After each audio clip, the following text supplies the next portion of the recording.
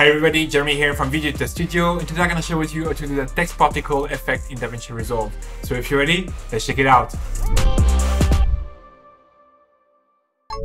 Alright, so in Davinci Resolve we're now on the edit page, and we're going to start by bringing a new Fusion composition in our timeline.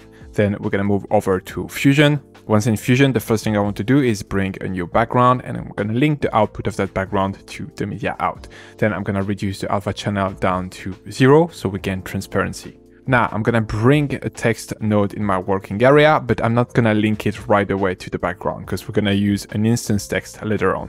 I'm just going to bring it here to the viewer by clicking that button right here to drag it into the viewer. And here we're going to write Davinci. I'm going to change the font for Montserrat and increase the size. Then we're going to bring a particle emitter in our working area, and then we're going to click here on the particle render. Then here, the first thing I want to do with the particle emitter is going right there to region, and we're going to switch from sphere to bitmap, which enable here the possibility to connect our text to the particle emitter with this yellow arrow. Now we're not going to merge that directly, we're going to use a dissolve node instead to merge it because we're going to put an animation on the dissolve node. So here I'm going to do shift space to prompt open the select tool window, and we're going to search for dissolve, and I'm going to bring the dissolve node in. Then I'm simply going to unconnect my background from my media out and connect it to the yellow arrow of the dissolve. And then I'm going to connect the output of the dissolve to the media out. And then I'm going to connect the particle render to the dissolve through the green arrow. Let's just bring our media out to the viewer so we can see what we're doing. And here, as of right now, there is not much on screen. You can see only a few dots. We're going to need to increase here the amount of particle. If we go to the particle emitter and we go over to control, as you can see here, we have only 10 particles. We want to increase that by a lot. So here I'm going to go with 2000.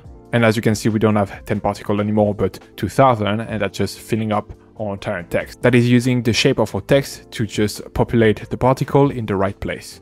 Now we're going to create an instance text. So here I'm going to copy my text and I'm going to right click and paste instance. Now I'm going to link the output of that instance text to the background one to merge it with the overall composition.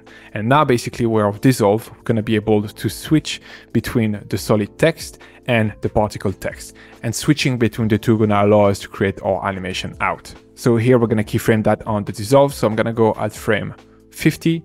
And then here I'm going to drop a keyframe on the background foreground at 1. And then we're going to go to frame 40. And then we're going to bring that down to 0. So now we basically created a transition between the solid text to the particle text. Now we want to make some modification to the particle text to make the particle move away. To do that, here I'm going to select my p-render, dissolve, and media out. I'm just going to make some space, and we're going to bring a second background after the particle emitter. We're going to hit shift space, and we're going to search for turbulence. And here we're going to bring the particle turbulence in. And as you can see, just create some movement to our particles. But the only issue is that here, when we're transitioning between the two with the dissolve, is that the particles are already moving. So it's not very, very fluid. We want them to start only when the transition here with the dissolve is done. So to do that, we're going to go over to condition. And here we're going to keyframe the probability. So when it's at 0, it's not moving. And when it's at 1, it's moving. So we're basically going to keyframe that on frame 40 being at 0. Keyframe, and then we're going to go to frame 50 and bring that up to 1. And now if we play it, we're getting somewhere. We got that transition happening, and then we get the movement of the particle. Now we just want to finesse a few things. First, I want to finesse the transition here with the opacity. I want to have some softness on the edges of the text to make it feel a bit more natural. And then we're going to need to just move the particle away out of the screen. So first, let's just keyframe something on the instance text for the softness. So we're going to select the instance text, going to shading, and then here we're going to scroll down to softness. Open that. We're going to right click on the X, the instance, right click on the Y, the instance. And then here I'm going to go to frame 40, drop a keyframe on the X and the Y.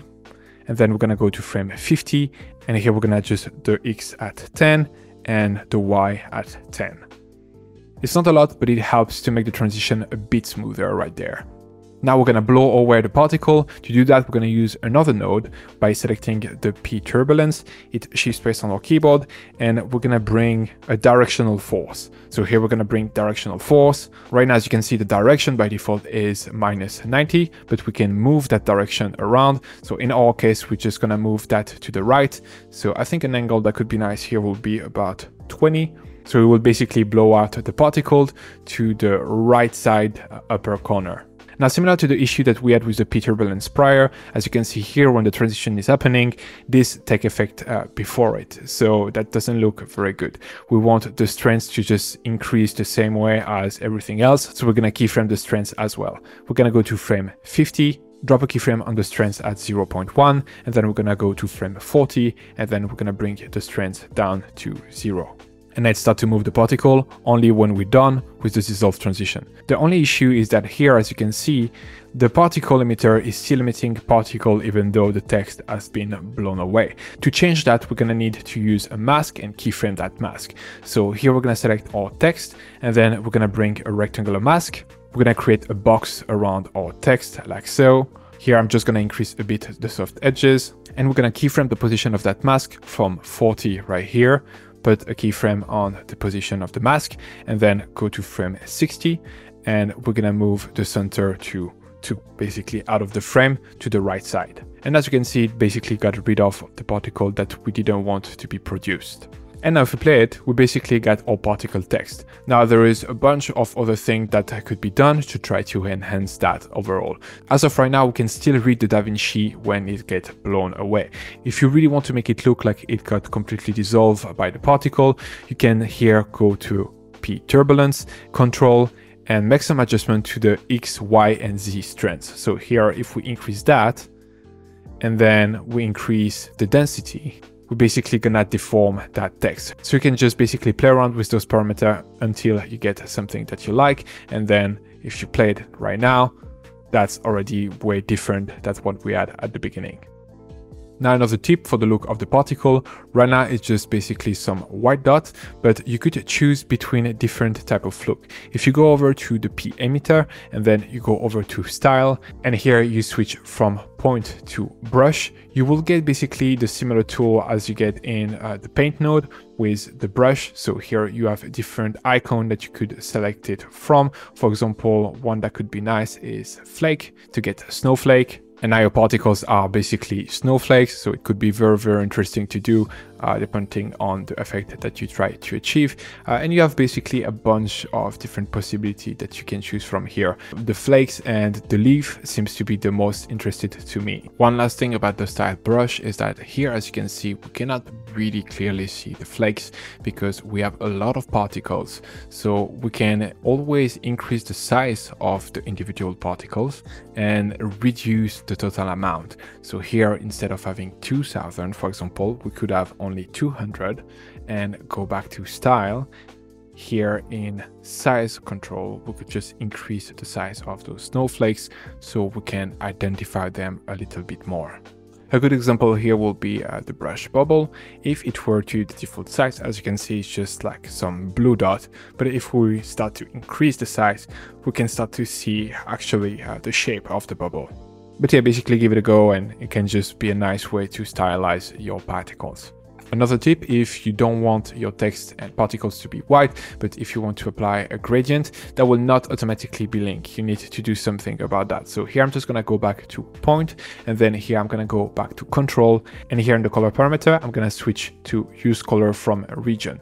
And now I'm basically able to pull out the color from the text. Before that, if you wanted to change the color, you will have to go over to style, and then here make some adjustment into the color control. But you wouldn't be able to create a gradient directly from there. So that will be better to just link that as I show you right here, and then go to text, then shading, and then here you could create your gradient from the text node. Select the colors that you want.